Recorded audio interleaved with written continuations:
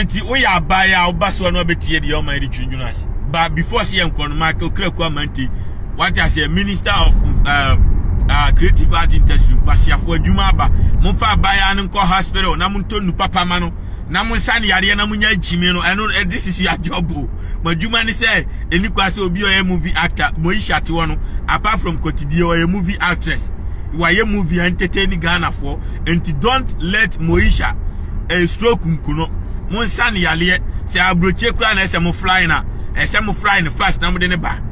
because Ghana no yale doctor bia ni obi ani wa efenzen omo say ayaduro om nyina azafo nko a omo ye wonduro ye am nyina ayaza omo pe obi awia na da bia sa abaya ya na ono no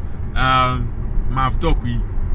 Grace Buduong se wan eno sa yale no wonduro nya na last hour ai owuye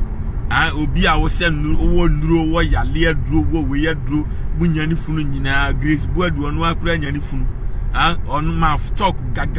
say be omenye obi awia no nko a o ti wudi bone ne sa obi pe wakum bone na mudi no wonni bone out to be me tie sia me nkoji obi asika yi wan na pe makume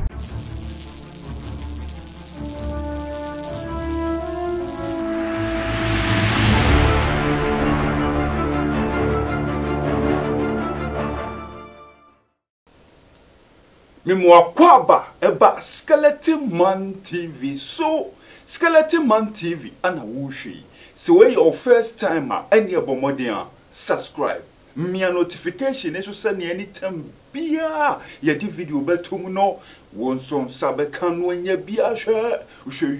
comment fa ho kire wadwen efa video no ho abusua like video no na share emo bia so enya bi hwe metasi bebre abusua Twene Jonas grassing kwa the system is working 24/7 Twene Jonas walk and sempa abusuafo na dia sem ana Twene Jonas eka hwan ana oye den walk asafa ne ho Twene Jonas eka safa Moesha Buduong ana abusuafo walk asafa ne ho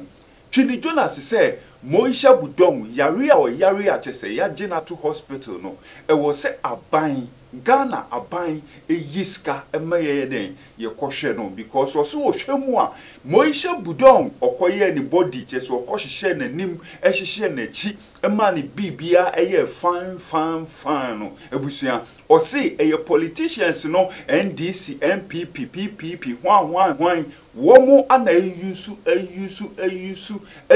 body na mase say body no yare den yare bam enti e wo se aban etwa sika to honom ne ye de koye den ye de kohwe Moesha Buduong because body no ekoye fine no omo ana eyusu body no ana osisi de no kra to nchen a Moesha Buduong osa ye public figure a cheso ye movie star wo twetwetwe different movies ewo Ghana hanom enti se movie star bi etumi yare na busuafo empanyimfo ewo omamu etimi ye den yiska edi komane se won fan kohwe no ho yare esa kra emo musika o mu fa nidi ni nasefo a osi Moesha Buduong ono so ye movie star o ye public figure enti ebeya empanyimfo na omwo omamu hanom no se ne omo ye manfo no omunye the same thing emma Moesha Buduong efiso no so eye nipa Twene Jonas akasa se aban mrem na Akufo Addo onye den wo mrem abusua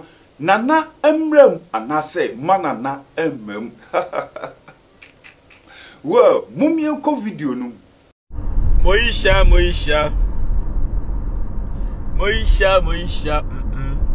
oba Moesha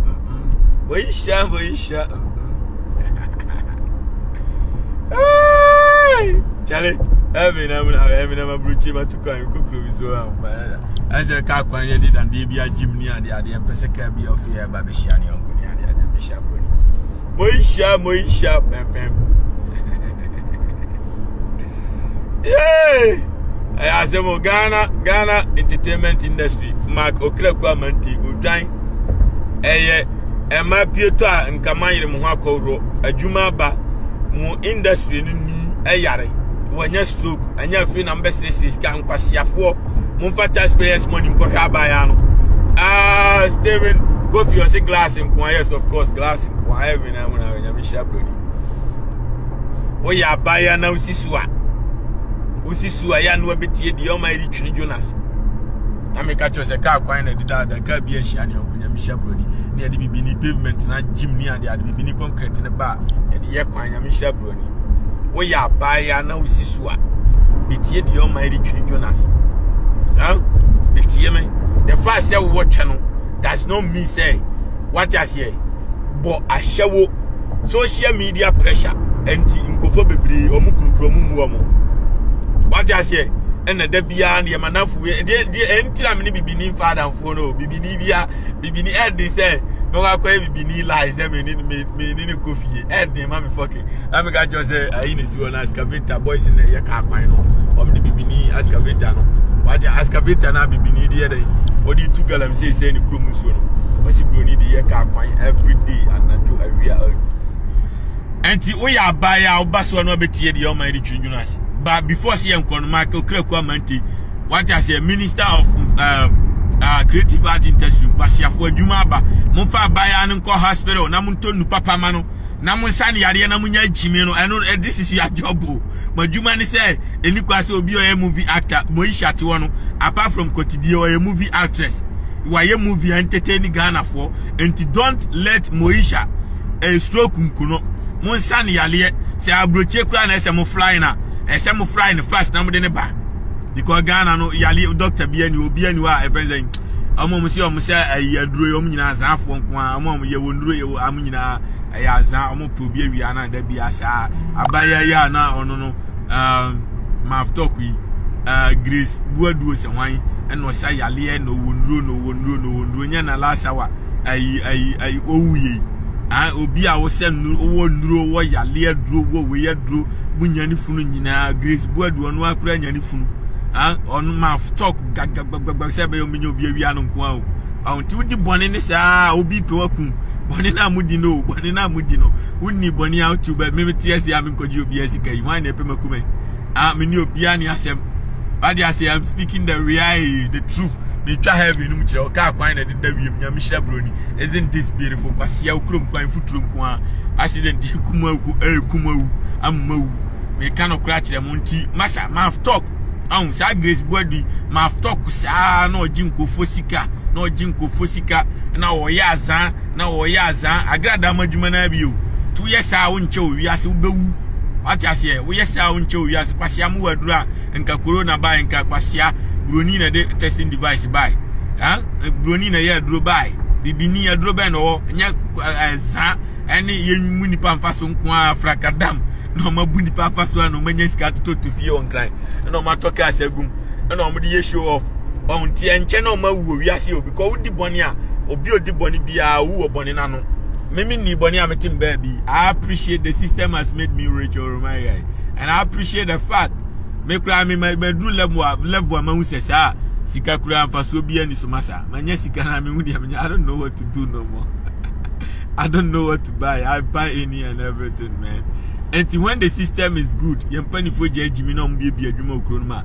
going to be like the United States where you come and the jobs population are more than the people looking for the job. So everybody, every day in, day out, if you go to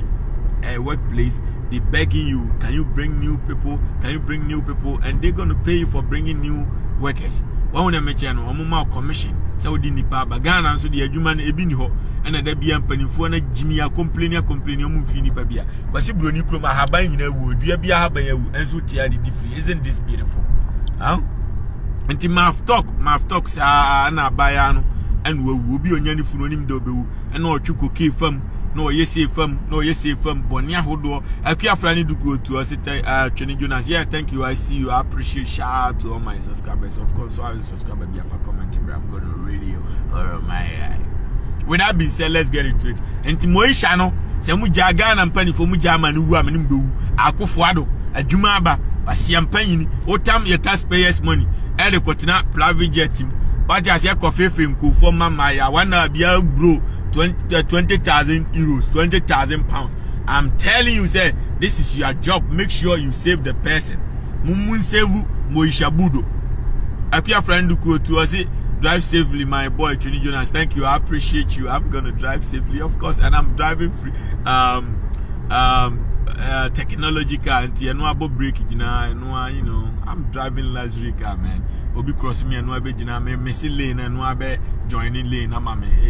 my driving, self-driving, man. So I'm enjoying being rich. I'm enjoying the heaven, paradise now. With the system is going to make you rich. Now can now, Timino, and you're feeling like I see I'm penny you over boom foot room. Oba bate chem yempani fo na jimi nti kwasi broni atwe na bo ni nyina be gukruma no de ye ni krom ye no so to jimi anopatu anwure ye kwache bronsam o ma jimi ansem mo anopatu anwure obi ye bayifo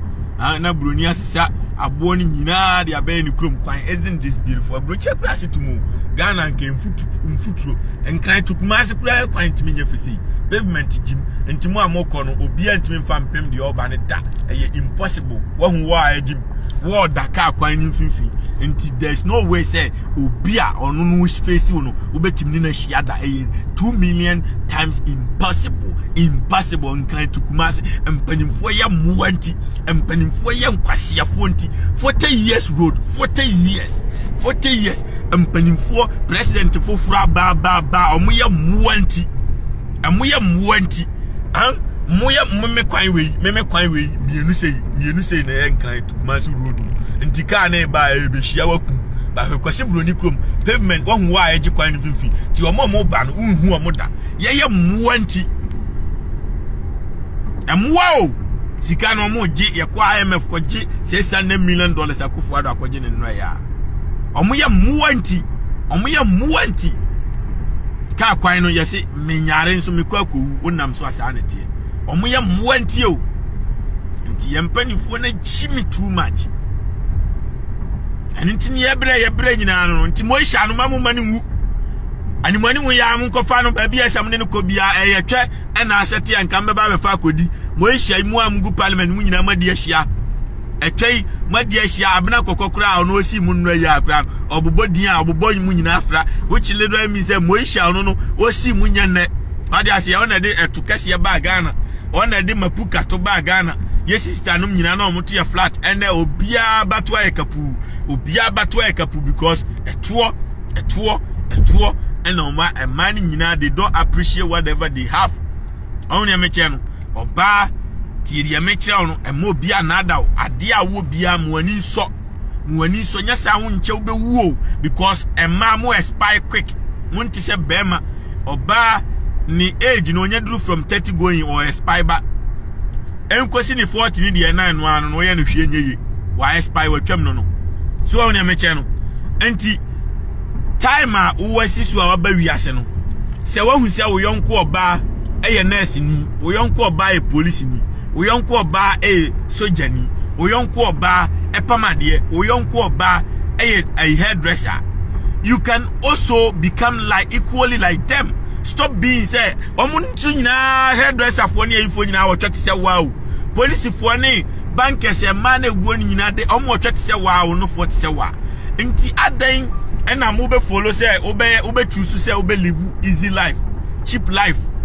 na fe unkwa abeye short wo wiase because eyale wo wiase o yale bebre ho ani adro we sperms bi na agu ni twema sperms no ama ne honam nyina adwodwo no because sa nkwasiafo asofofo no ene politicians no okoto nam na etumi ahodo mo penti eno sacrifices o mo de maye no enye sacrifice ketwa o na me ka twa say kwan ni bi di dawiem bi di daha bi di daha nya Moesha Buduong isn't this beautiful sacrifice ahodo a omo pe emade omaye every day in day out no enye sacrifice ketwa o ntina wo ba sika bia wo pe bia no mo de amawo sika bia beboso bia omo de be mawo because they know what they are getting from the money they are paying omo nanim de omu nya free sika na omu tuanum enti adan ena obabasia wo gina ho so what ya say onya sikla onya yalefo bon wo betimi ne wonsa akopama de usia tribo na ukonya container bo joint na utiri na abo no utimi bo ni ya adwuma be bu so me donyame umfa sika nya hu ade bia opese otobia unhia bema what ya say sanso na usua adepam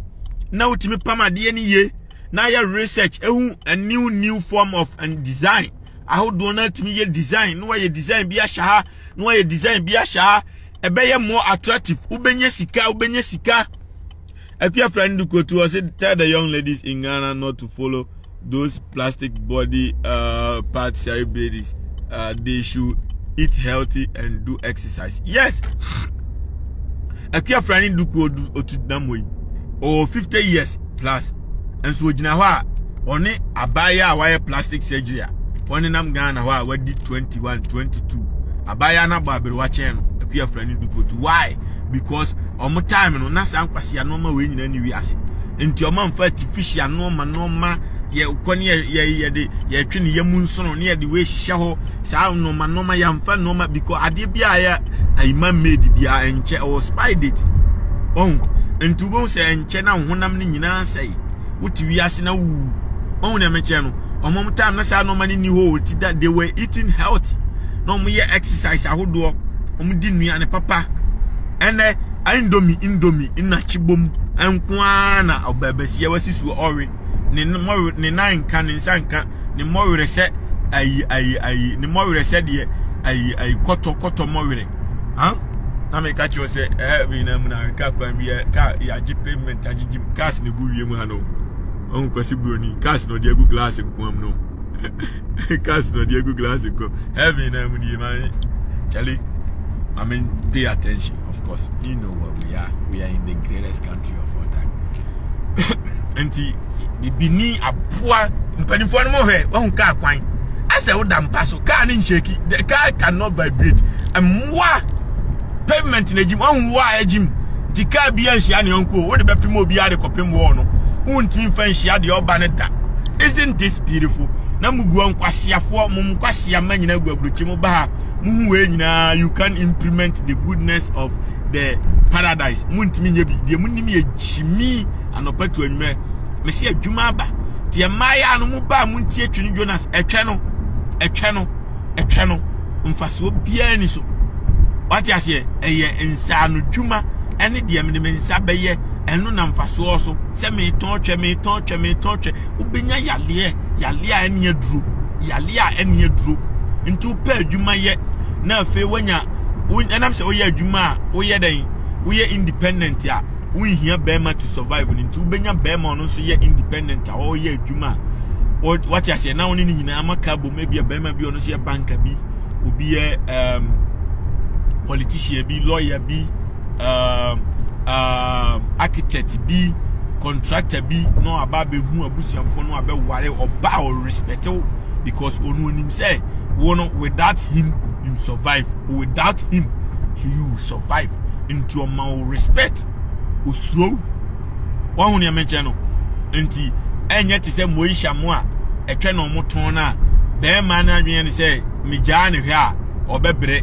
migya ne hwe a be ma foforo e na agi say okofa no akohwe no dabi wo nsa no dwuma be ma no kra no oni ho you don't care e basa o twe no ne ho to no etwe ne nusu o twe ne mre o twe ne ho to no ti ya mecho no nya fe na anam hospital na wo mpane bone wo mpane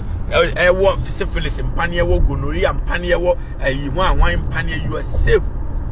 enubone a ewura mu no esa akoma ne bre enche ne wawu afiri ase because enuro na eba ni nyina efo so akoma no ma akoma ne pompe blood na akoma na fight against yale ahodo a ewura onipadua no nti fa ne say imagine say wo fa abena kokom suban ni bi twesibuachi musuban ni bi afieso sinega musuban ni bi na eda bia etwa na e busy na enam senti bosumi bia no yale foforo ba nipadua no a wokom num adu foforo aduro ne beboa ama akoma ne pompe nti every month bia wakoma no o pompe more than SSN nipadua nti me pompe nti 50 years kwa wunya no awu wacha 32 nti abaya ya wawu a na mo Grace Buadu on enim de akuno